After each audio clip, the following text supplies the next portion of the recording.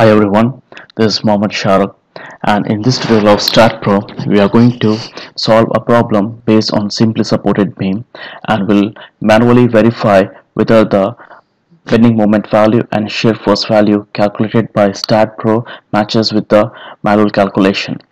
So let's start. So here we have the question. We have a simply supported beam which is carrying a series of secondary beam, each imposing a point load of 4 kN. Now if we see the dimension, the total length of the beam is 3.6 meter or 3600 millimeter, and there are 5 secondary beams kept at a distance of 600 millimeter each, which are each beam imposing a load of 4 kN. Now the manual calculation for the shear force and the bending moment is already being done here. So if you can see, the shear force calculated is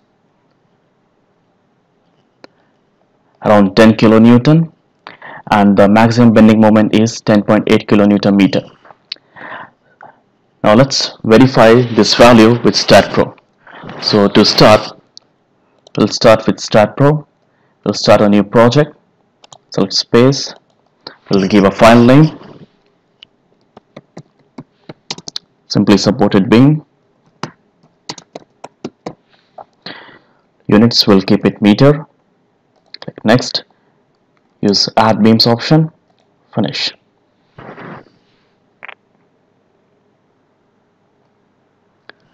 As you can see, the total length of our beam is 3.6 meter. So let's model it. To create this 3.6 meter beam, let's close this one and let's create the first node, that is 0, 0, 0. Let's create the second node in which the x value will be 3.6 and y and z value will be 0. So we have our two nodes. If you want to know the node number, you can press Shift N. So you can see the node number 1 and node number 2. Now we'll use add beam option and then we'll select node number 1 and then select node number 2. So once our beam is created, we'll add a cross section to it. Let's go to general, define, rectangle. Let's take the cross section as 0.4 by 0.2 meter. Add it, select the cross section and then assign it to view. Once the cross section is assigned, you can verify it in render view.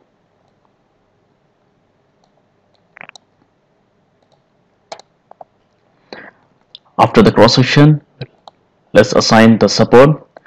Since it is a simply supported beam, so the first support will be pin support. Select pin support, add it.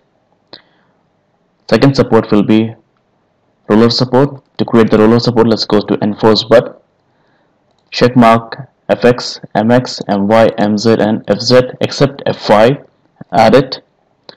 Now let's assign them to their particular nodes. So let's assign pin support to node number 1. Let's select use cursor assign.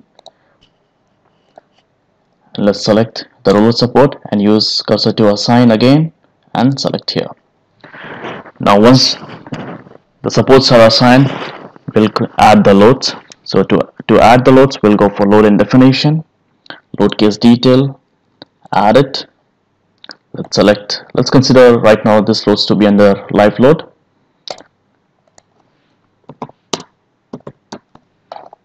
Add it. So our load category is created. Now under this load category, we will add the respective loads. So if you see, we have to create 5 loads which is depicting secondary beams, and each load will be of 4 kilonewton at a distance of 600 millimeter each. So select live load and click add. Since it should be a member load, let's go to member load. Under member load, it should act as a concentrated force. Select concentrated force. Value should be -4 because it's directing downwards. D1, the first load will be 0.6 meter from the start. Add it. Second will be Add 0.6 more to it, 1.2. Third will be 1.8. Fourth will be 2.4.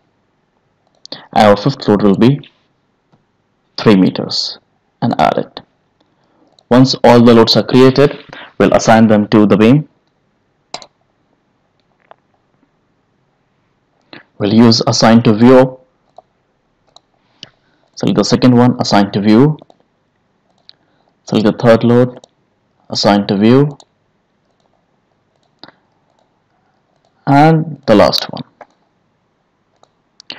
Once these loads are assigned, we can recheck. We created the geometry, which is 3.6 meter. We created the cross section, we added the support, and we added the load. So our pre-processing is done. Let's go and do the analysis. Let's go for analysis print. Select all, click add, close it, go for analyze and run the analysis.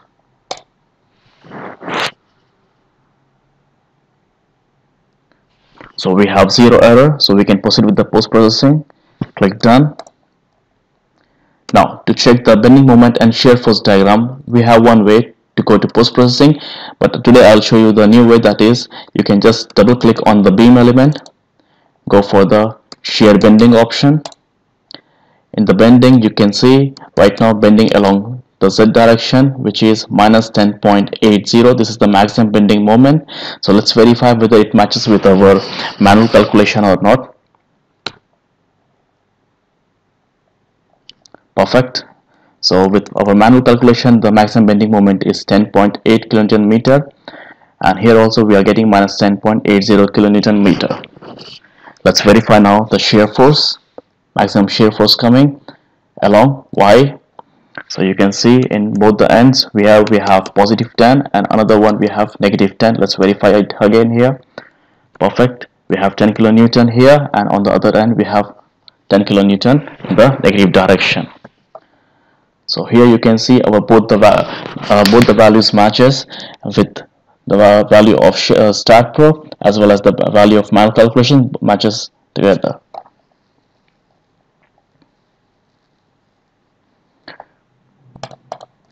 Thank you for watching this tutorial. See you in my next session.